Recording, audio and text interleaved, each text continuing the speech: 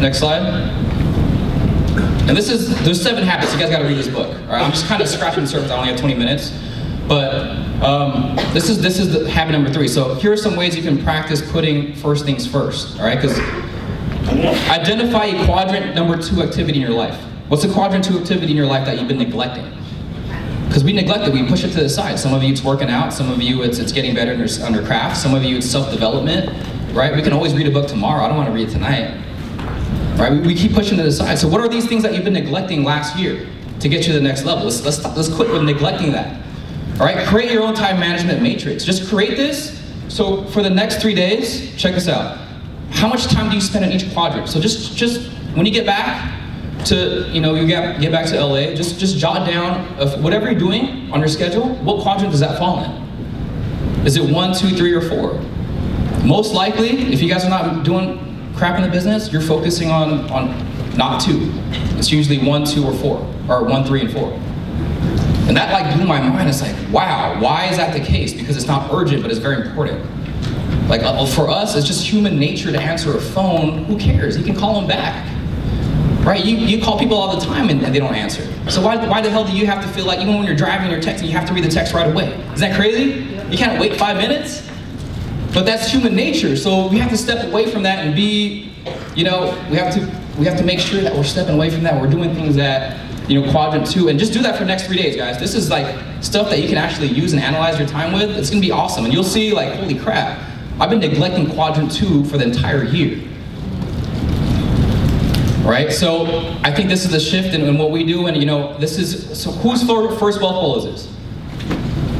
All right, this is awesome, because I'll show you what happened in our first wealth goal. All right, let's go to the next slide. Check this out. So do that. Can you guys do that for us for the next 3 days or next week? Yeah. Just jot them down. Like, what am I doing right now? Am I working out? Am I getting better at my craft? So this is our first wealth goals in 2015. All right, those of you see that cash flow right there? Those of you in that you feel like you're in that position, look at that. Look at that. July 2015, 0. August, September, 0, 0, 0. You guys feel like that? Hey, that was us. Look what happened when we went to Wealth Bowl though. In December, we made a decision, guys. We made a decision. We implemented exactly what they told us. And we just made it happen. And you can't be too smart for this business. Sometimes we overanalyze it. Oh, it's not attainable, we can't do that, you gotta keep doing this. Just quit, we're telling you these things for a reason, guys.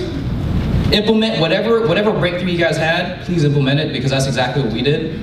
So what happened after we implemented it? Oh, look at our first month, guys, that's awesome, we're balling out. 32, 33, bam! All right, you know what, heads down, it's working. I don't care, because I'm gonna grow, I'm gonna get better, right? I like what they talked about, it's all about making deposits. You guys are making deposits right now. The thing is, it's an invisible bank. Like, you can't see the deposits you're making right now.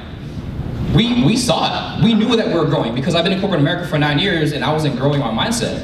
And I knew I kept growing. I was showing up to meetings, I was going to big events. You can't miss meetings, guys. How else are you gonna grow your mindset?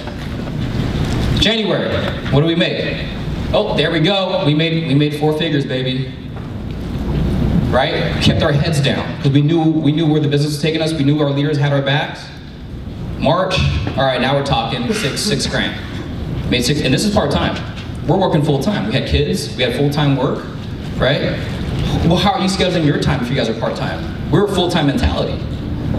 And I was working about 60, 70 hours a week in my warehouse.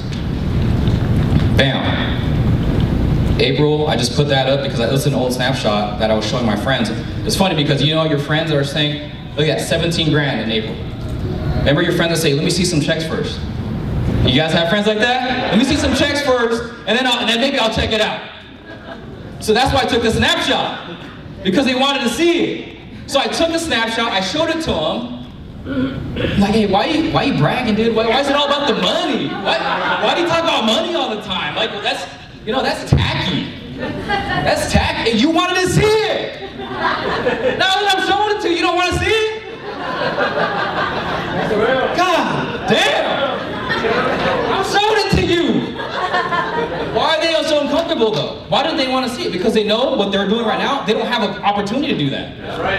I don't care how many hours you work. You can work 48 hours, you can kill yourself working 3 jobs, you're not going to come close to that. Yep. I would be uncomfortable too. Like, damn, I can't even, I have to like win a jackpot at Vegas to do it. Like my friend won like a $12,000 jackpot and that was like the highlight of his year. I just worked hard and I just made it happen on my own. Who cares about luck? He probably spent a lot of money to make that 12 grand. Make it happen, guys. Yeah. Right? Next slide. Bam, now we're making 20. Our goal was, it's funny because our first year, like, let's make 10,000. Oh, then, like, you know, we reached 10, let's just make it 20 because, you know, that's business plan. Let's just put a number out there and make, who knows? There it is. Now if we're making 20, now it's 30. We'll hit 30, it's going to be 40. YZ Chen made 41, and Tim and Sophia made 41. And you know what the crazy thing about that is he was probably pissed. You guys how happy were you made 41? I was not happy. He could have made 50. Isn't that crazy? Like, how do you make this kind of money and you're like pissed? Like your vision is so small when you're working. Now like we're making 20, you saw this. You know none of our friends like that one on Instagram. You ain't getting no likes.